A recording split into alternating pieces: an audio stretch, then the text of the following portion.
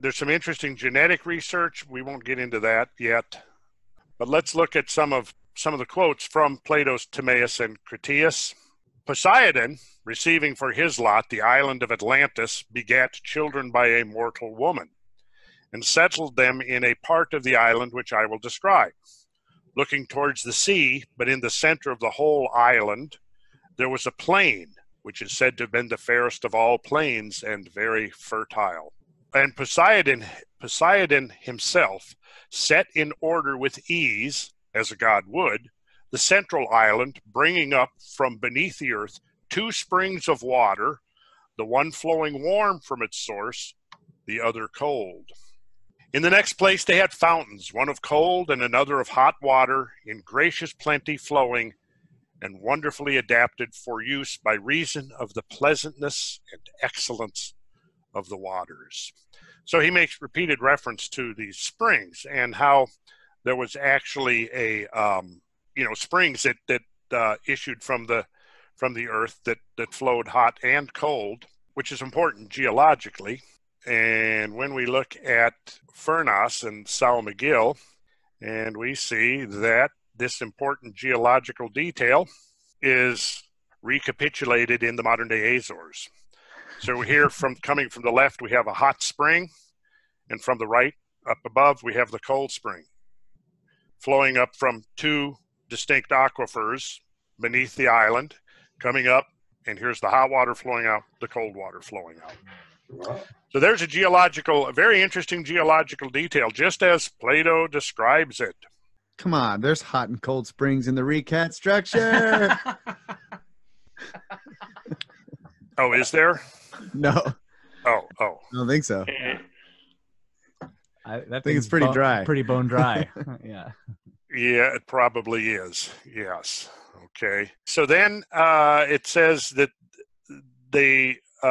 these were surrounded with buildings and with plantations of trees, such as suited the waters. Also, they made cisterns, some open to the heavens, others roofed over to be used in winter as warm baths. And we can go here and we'll share, and we'll see that here's the hot springs. You can see the steam rising up. And just as in Plato's day, they now have created cisterns where people can take warm baths with the hot water naturally flowing out of the ground. They're bringing the waters down from the highlands into the plain, and just as Plato describes, you have a mountain range to the north and a fertile plain to the south.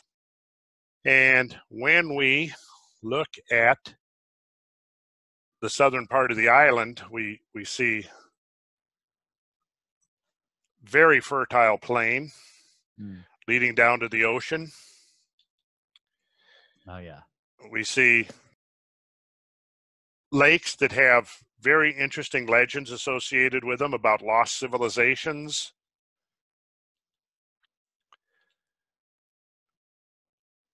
And the idea of the 2 springs of water, which we just saw, and the cisterns, the hot springs that are coming up, very much just like Plato described on hot springs on Sao Miguel.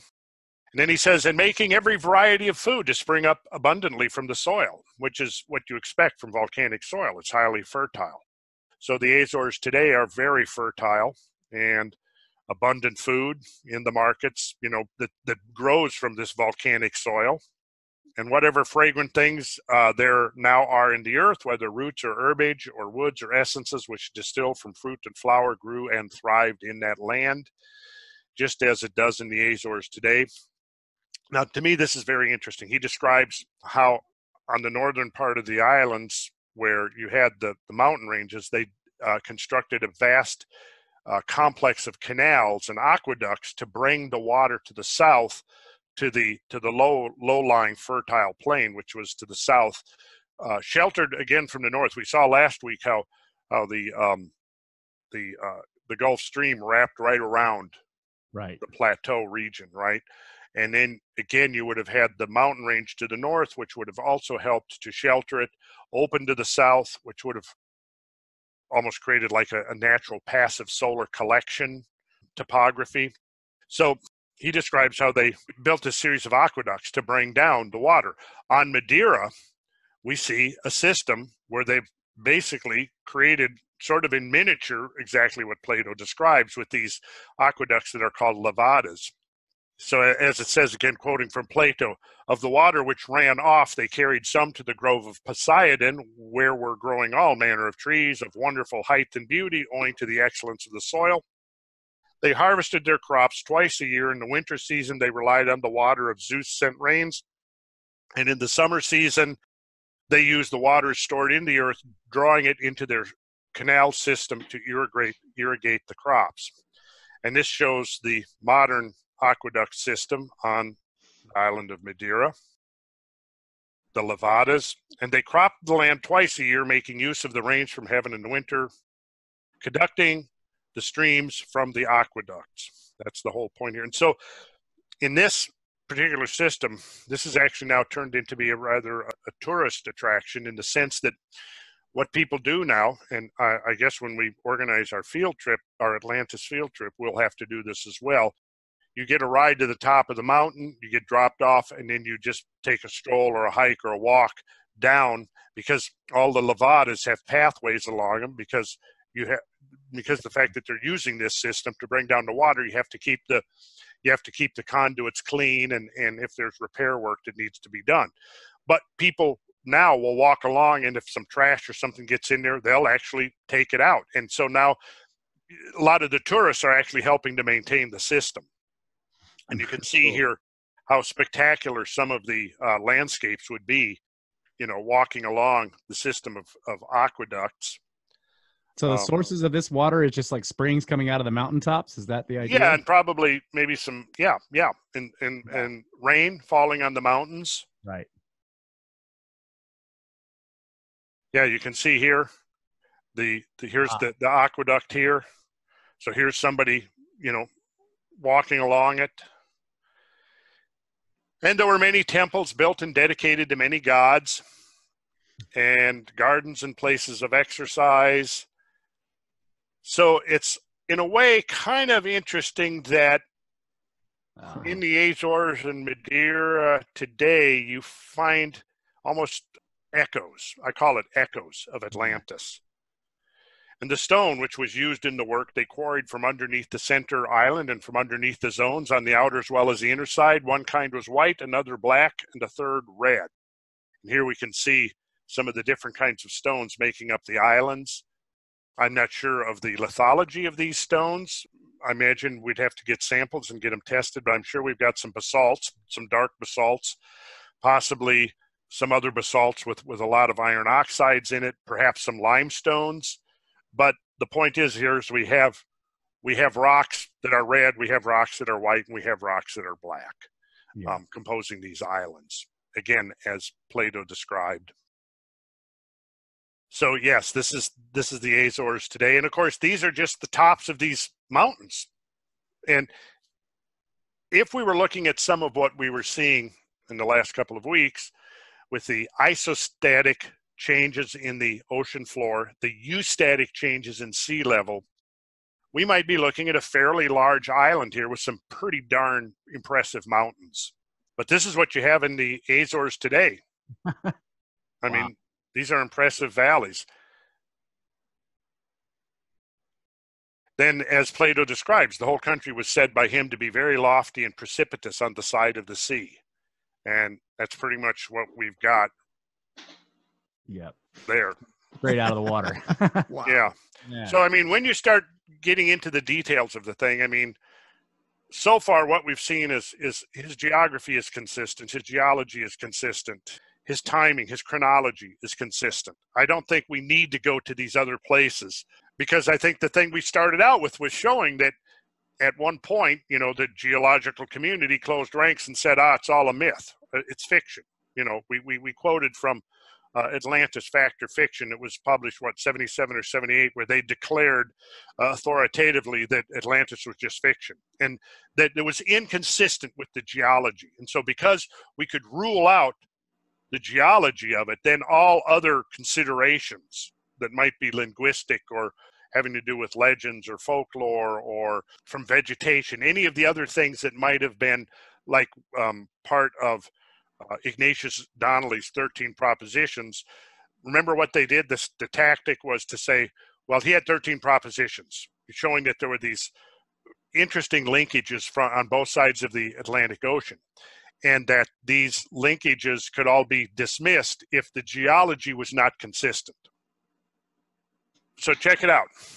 On its long side, he's describing the island of Atlantis, the main island. On its long side, it extended for 3,000 stades, and as measured from the sea, it was over 2,000 stades across. Now, a stade is about, say, 608 feet. So if you're going 3,000 times that, you're looking at about 345 miles, right? Okay. So you're looking at he's talking about an oblong here that's roughly 3,000, what they say, 345 miles by roughly 200 and some miles. So 3 units long, 2 units wide. He's talking about the plain that was south of the mountain range. So here I've just put a box in here of that particular size that he's describing. Okay. So you've got mountain range to the north, you've got the plain to the south, and then you've got the seamounts here, the sunken seamounts with their truncated tops. So this is actually pretty consistent with the size that he describes. So again, the surrounding mountains were celebrated for their number and size and beauty, far beyond which still exist. So try to imagine what this would have looked like if the whole plateau was at sea level or above. Right.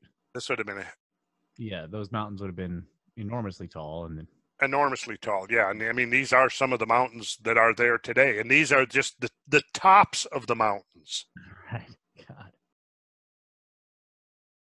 Having in them also many wealthy villages of country folk. These are some of the towns. Wow. Here's Teixeira.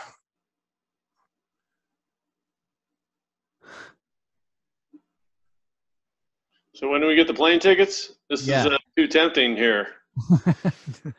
Damn, I want to go. Yeah, here's another Levada, another one of the aqueducts.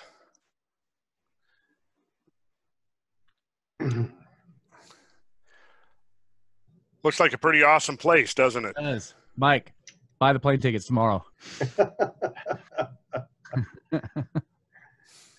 We're leaving tomorrow on a plane. I know. So now, okay, here's another interesting detail that Plato describes.